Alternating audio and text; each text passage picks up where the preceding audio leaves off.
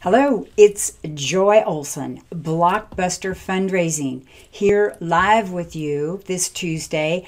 And today I'm really changing it up from what I intended on speaking about. And I was going to talk about storytelling because I know everybody's into content and try to give you some really good tips for your stories. But hey, everything changed yesterday, and then it didn't even totally change until today. And here's what happened.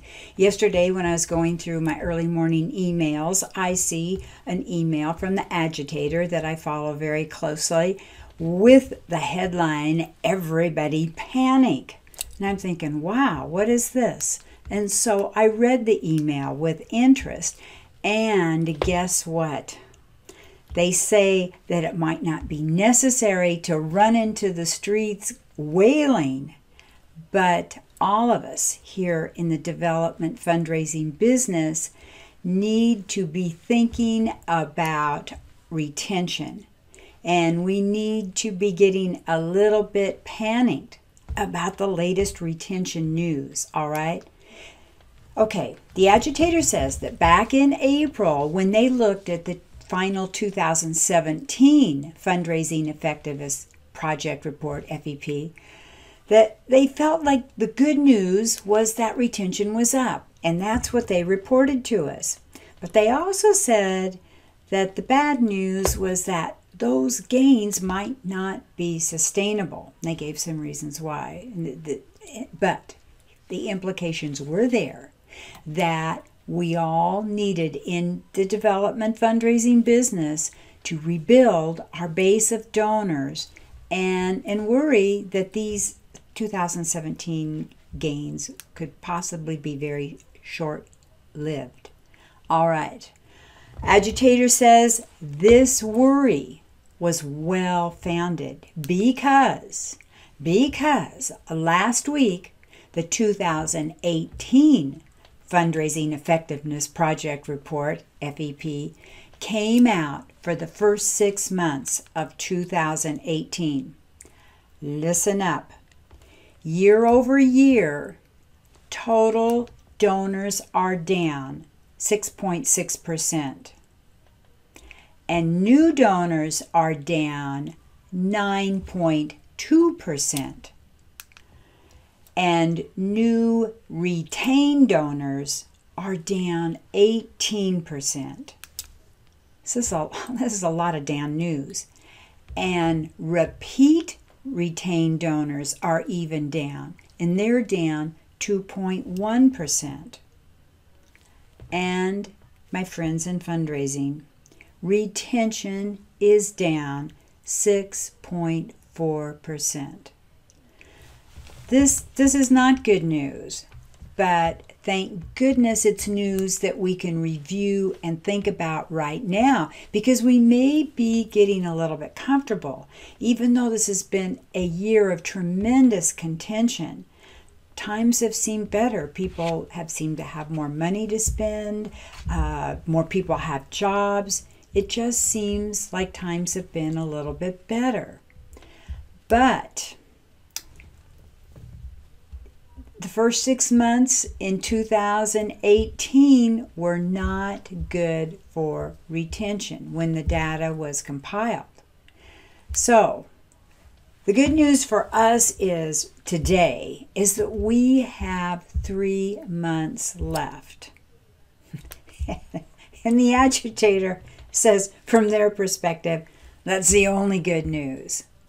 And they also say, believe them, because they've really looked through this report.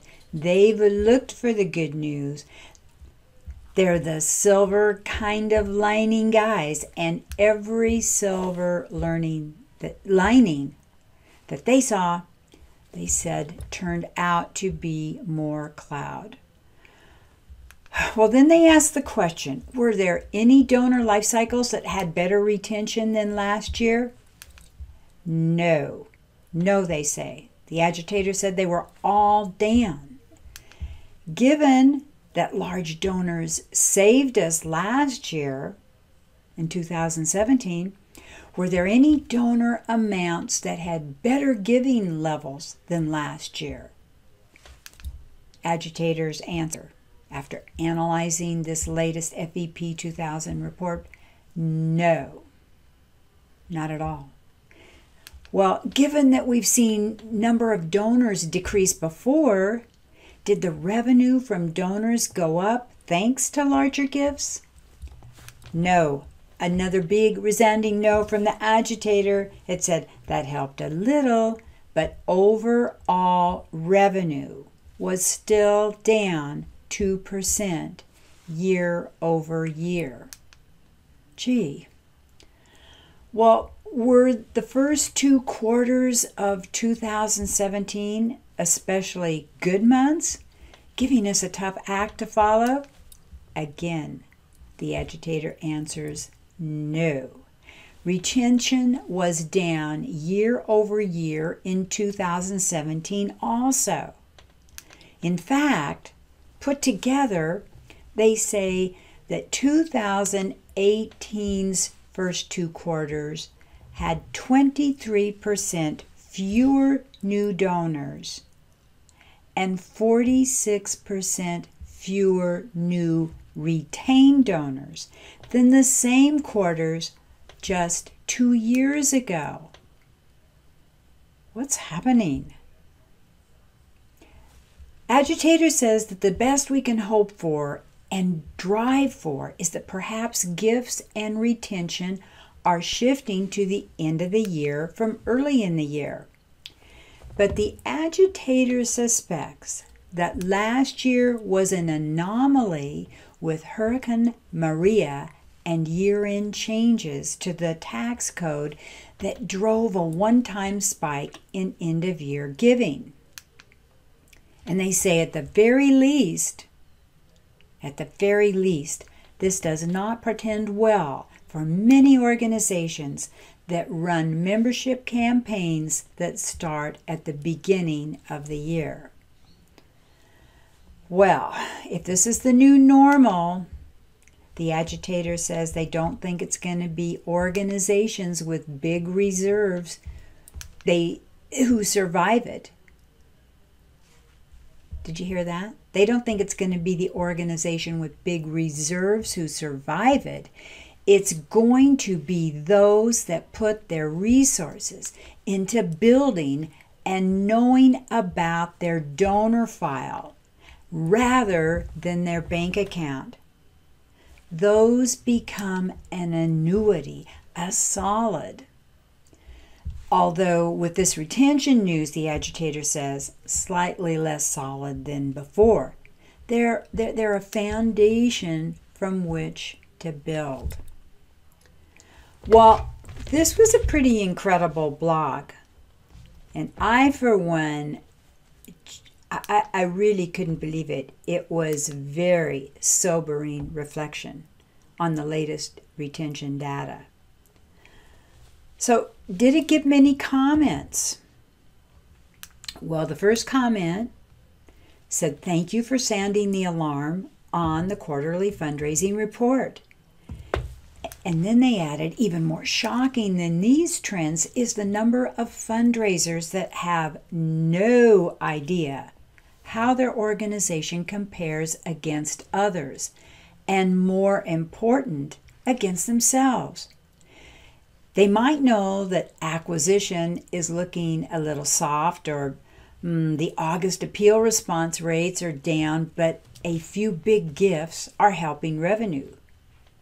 But if you ask them about mid-year retention rates for new, existing, and lapsed donors, most likely, she says, you'll see a blank look followed by a series of excuses around time, resources, database problems, etc., etc.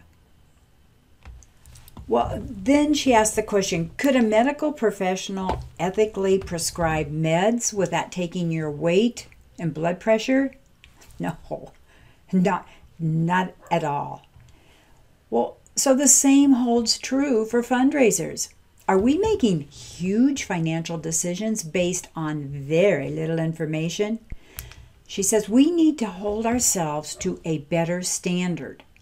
Approach all of your marketing decisions, your fundraising decisions with facts based on math, science. How are you doing? How are you really doing? What is your retention rate? What does it look like? So if you're interested on more of these FEP results, I'll put the link up on the screen, and you can also find a place there to compare.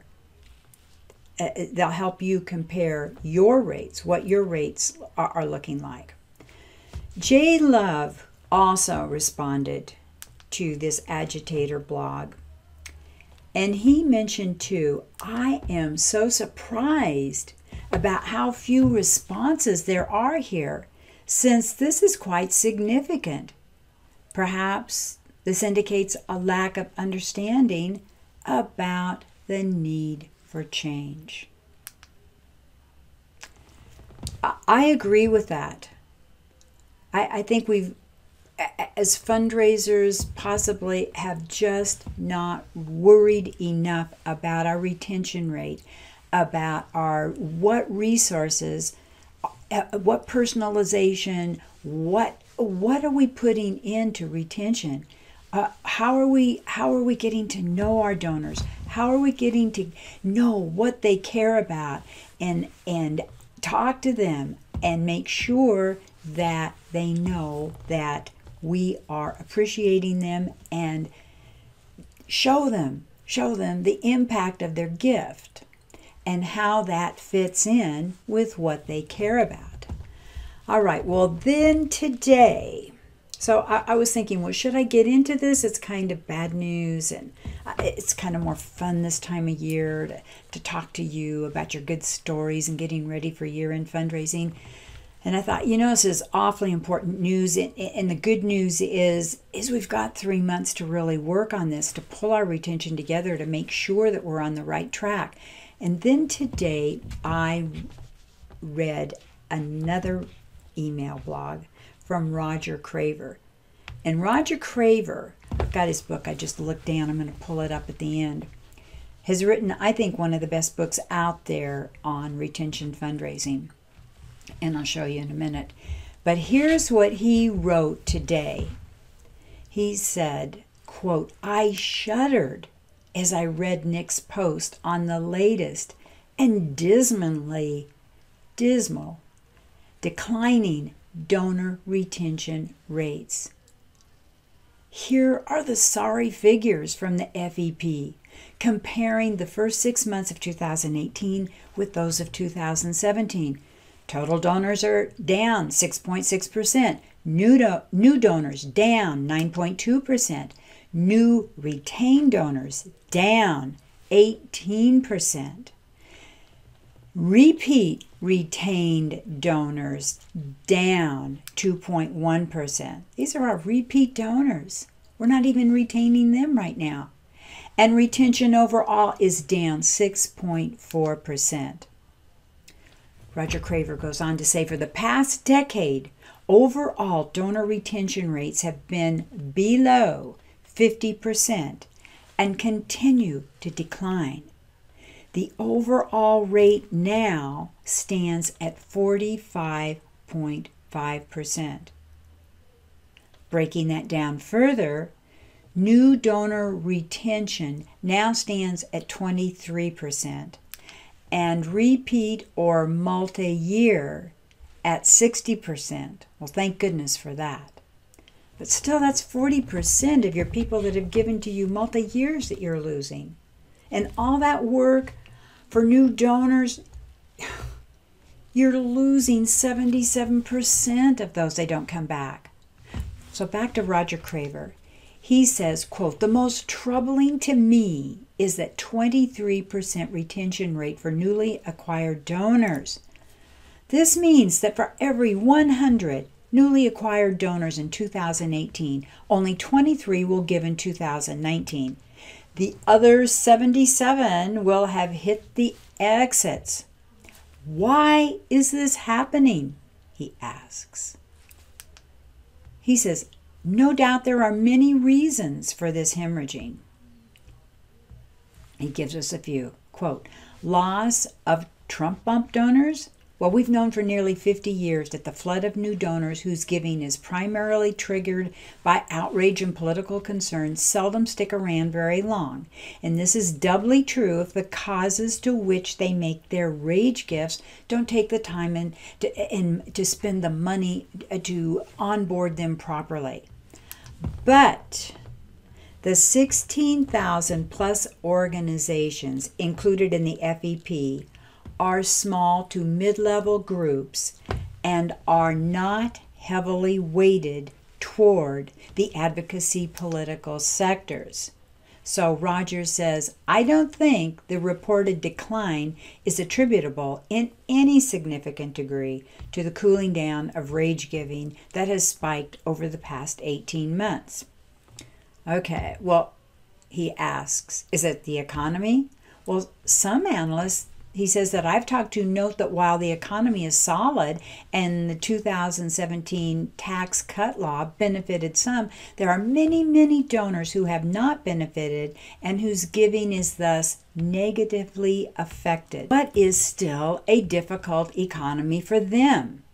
So while the state of the economy can make a difference in giving, he says, Roger Craver says, I'm not persuaded on that point. After all, retention rates were declining before the Great Recession of 2018 and have continued to decline since. Well, he asks, is it poor mindsets, poor practices? Having studied hundreds of organizations, some with extraordinarily high retention rates, and some with very low rates, Roger says, quote, I'm convinced that the failure to hold on to donors occurs in those organizations that place a premium on acquisition to either deliberately or inadvertently ignore the importance of investing what's required to hold on to donors. He says, I see evidence of this almost every time I ask two simple questions. How much are you spending to acquire a donor? How much are you spending to retain a donor? Roger says, without fail, almost every fundraiser I talk to can answer what it costs to acquire a donor. But when it comes to answering question number 2, I'm met with a blank stare or a lot of beating around the bush of non-specifics. In short, he says, the sector is bleeding away its future either out of ignorance or deliberate malfeasance. Roger says, I've worried and warned about this for a long time. In the July 4, 2006 issue of The Agitator, I lamented about the burn and churn, volume mindset that had infected our craft. We have raised a generation of 25 to 30-year-olds who know Excel spreadsheets but don't have the foggiest idea of the history behind the movements that they work for. Their digital dexterity impresses and intimidates the generation of bosses above them who have grown too well paid and complacent to even bother challenging and teaching them. Wow. Well, quote, adding insult to injury is the almost total neglect of our craft to break down the barriers and silos that separate the dependable, predictable, there's lots of money in it for us suppliers of the old direct mail regime from the fast rising new media. He says, my prediction, for what it's worth, is that this failure to think in terms independent from the conventional will do irreparable damage to the non-profits we serve. Wow, that's a lot to think about. Well, he says, and this Roger Craver quote, I believe my concern 12 years ago is still valid today. We simply aren't paying enough attention to the basics required to onboard, hold, and increase the value and commitment of donors. And he says there's really not a lot of mystery about what has to be done. But doing anything serious about the hemorrhaging of donors requires the right mindset, the devotion of time and energy, and additional money. Roger says since we started the agitator, there have been 603 posts related to retention. We spent years researching the subject and distilled it in Retention Fundraising, the art and science of keeping your donors for life. He says, clearly, we are not making much progress. I love this book. You need to get this book because this really could be a big answer for you. All right? For all of us. Not just for you, for all of us. So Roger Craver says, frankly, I really could use your help in understanding why so many organizations fail to understand this simple concept underlying the importance of retention. And here it is. If the average 5-year lifetime value of a donor is worth $350 or $500 or $1,000, it varies from organization to organization. And if an organization spends $25 to $50 to acquire that new donor who may eventually be worth $350 or $500 or $4 more, then why wouldn't the organization spend $10 to $20 more to properly thank, welcome, and find out more about the new donor so that they could properly communicate and hold on to her or him? Why bother spending $25 each to acquire those 100 donors if 77% of them will be gone by the end of their first year? Oh my goodness. Well, Roger finishes up this blog and he says he's coming back on Friday. He just wrote this today, Tuesday. He says he's going to be back to outline what he thinks the key barriers that stand in the way of proper retention are, and 5 simple steps that any organization can quickly, easily, and inexpensively take to ensure their future. I think we all better look for this on Friday. And he says, meanwhile, I'd sure appreciate your thoughts on why so many in our sector resist and avoid dealing with retention. Wow. I hope this has you thinking. How are you dealing with retention? Well, I hope you've thought a lot about it and certainly thinking more about it. And really, besides Friday, tuning into what Roger says, Friday, get his book. I mean, it is absolutely, it's absolutely essential for good retention. And in the very last chapter, he has cliff notes. It's a wonderful, if you go on Amazon and look through the table of contents, you'll see how good this book is. But then the very last chapter, or nearly the last chapter, he has cliff notes for retention that kind of sum up the entire book. And I thought I'd go over a couple of those with you here. He says, measure your vital signs. Know what's going on. Get in that database and understand your reports. Know what's going on. And then he says, focus first on basics, especially your organization's mindset regarding your donors.